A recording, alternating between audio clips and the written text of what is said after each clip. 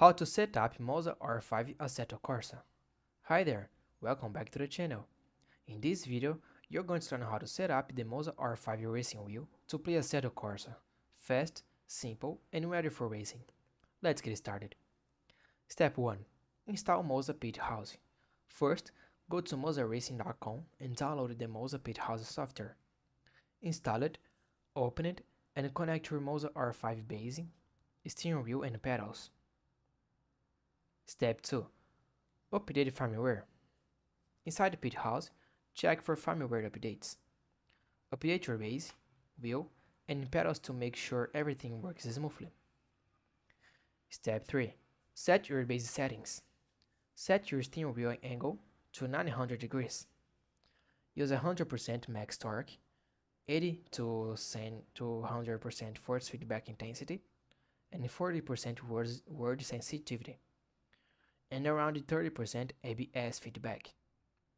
Save your profile as Assetto Corsa. Step 4. Configure Assetto Corsa controls. Now, launch Assetto Corsa. Go to Options and Controls. Assign steering, throttle, brake, clutch, and pedal shifters. Calibrate each axis for the best response. Step 5. Adjust force feedback. Go to Advanced Settings.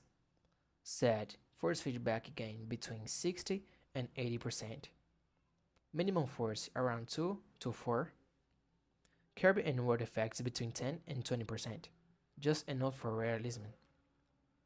Step 6. Test and race. Start a practice session. Feel the force feedback, tweak the gain if needed, and enjoy the realism. You're ready to race. And that's it.